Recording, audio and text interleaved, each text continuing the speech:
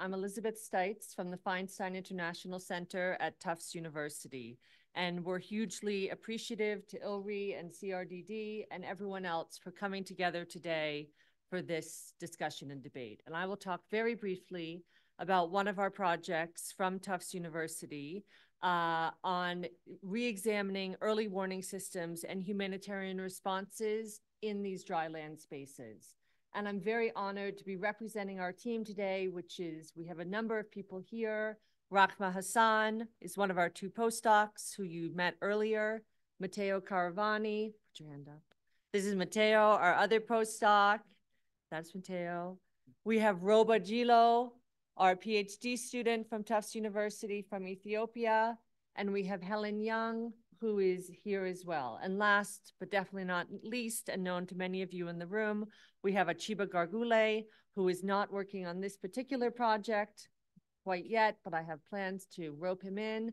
But he has been working with Helen and myself. We are also the learning partners for CRS Nawiri in Isiola and Marsabit counties. So we have been working together for the last few years on that project, which has a lot of overlap in some of our thinking and learning about these spaces. So I'm very grateful that everyone is here. What is the objective of this study? This might speak about how well aligned these different moments are, because this study takes as its premise the fact that this disconnect exists, right? To say these international and national systems of early warning and response have not done what they need to do.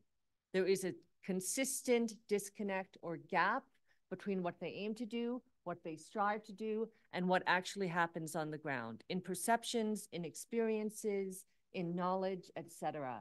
So we're seeking to unpack that in this study, as we are attempting to do in this room today. This project is in two phases. Phase one entailed 3 desk studies, secondary data analysis, looking at different levels. What are these questions from the pastoral level? What does the literature tell us about how pastoralists themselves view these topics? The second desk study was looking at how do the national and state actors view these issues? And the third desk study looks at how the international community views these. Pulling from these 3, we're currently working on a synthesis report, which is the so what piece, which is the piece that examines the themes across this disconnect and tries to really put names and concepts on what this disconnect looked like. Phase 1 also included a landscape review phase. Many of you in this room were involved. We greatly appreciate that, in which we talked to more than 50 experts, academics, and practitioners in these fields to understand their views, what they think about these disconnects, and how these things are or are not working. Phase 2, which we have started now, which is the really exciting phase, involves 3 case studies, 2 of which I will talk about today, one of which is in Marsabit and the Barana zone of southern Ethiopia, that's led by Rahma Hassan. The second one is in Karamoja, Uganda, and Turkana, Kenya, led by Matteo Caravani.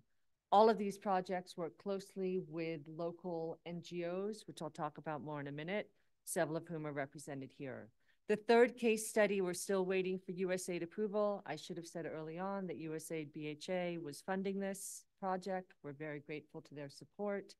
And that will be hopefully in the Niger, Mali, Burkina Faso triangle. Okay, so thinking specifically for this brief presentation, what do we see as some of these challenges? What are the desk studies? What does the literature and people's interviews tell us about what some of these challenges are? Why do they exist? So that's what I'll talk about here. We first looked at some of the disconnect between this external policy and practice and pastoral perspectives. So we all say this exists. Let's unpack it a little bit to see what some of these thematic areas of disconnect are. So I'm touching on just a few of the many that came out of our desk studies here that I thought were most relevant for this convening.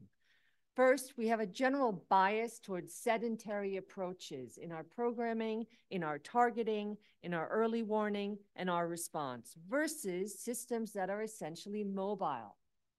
Secondly, we think about We try to control variability, to predict variability, as opposed to embracing the variability that is the very nature of life and livelihoods within dryland systems.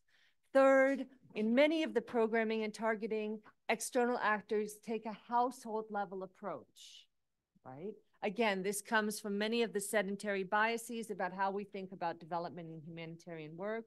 But in fact, pastoralists live within a systems, a community-based approach. So a household level approach is often ineffective to meet the needs. Next, often we have rigid and centralized institutions that are unable to recognize, respond to, or incorporate the nature of flexible and dynamic systems that define pastoral existence. As someone mentioned earlier, we have a heavy reliance on scientific and technological approaches in thinking about early warning and response, as opposed to focusing on what are these local indigenous knowledge-based systems and practices. What are they? How do they work? How can we tap into them? Top-down approaches versus building on local networks of reliability. What are the existing networks of trust? And many interventions, when we start cataloging interventions in these areas, are either human-focused or livestock-focused. Rarely do they focus on those two entities together, which of course forms the basis of how pastoralists live their lives. We also looked at some of the structural challenges to effective external response. Again, there are many more. These are the ones that I chose to focus on here. One of these is that often state development or maldevelopment in these areas underpins the humanitarian crisis.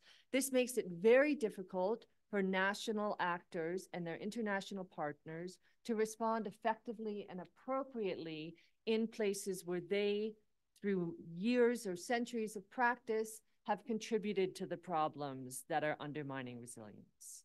Effective early warning systems, as we all know, require substantial national funding and commitments of political will. These are often absent. Uneven capacities limit early warning and humanitarian responses at the national and subnational level. Centralized planning can hinder the need for highly context-specific response, right? As Guyo said, all of Marsabit is red. Anyone who's been to Marsabit knows that there's huge variability, even between 10 kilometers and the next. And fragmentation at all levels leads to a lack of cohesive programming. I'm going to touch briefly on the two case studies that are approved and both of which overlap with Kenya. The first, led by Rakhma, is in Marsabit and the Barana zone. Here we're working with CRDD and also with SIFA in southern Ethiopia, represented by Guyo. The aim of this is to think about how to better shift the policy agenda so that it can be more attuned to pastoral needs.